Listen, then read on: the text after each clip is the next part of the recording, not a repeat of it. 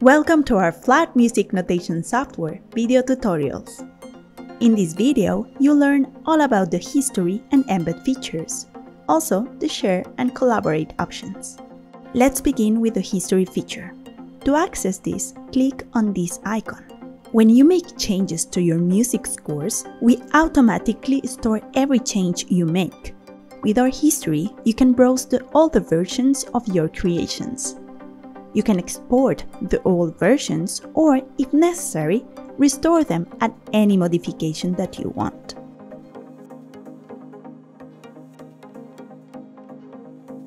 Now, click on Share.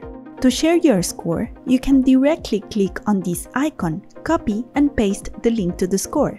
You can decide if only you and the chosen people can access the score, if anyone with the link can access the score, or if the score is public on the internet. Here, you can type the name of the user you want to invite to the score. Determine what they can do and send the invitation.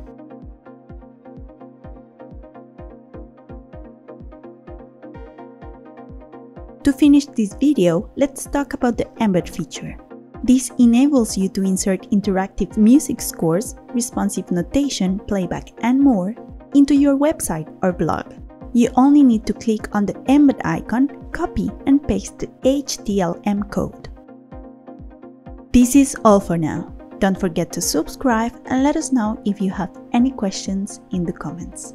Bye!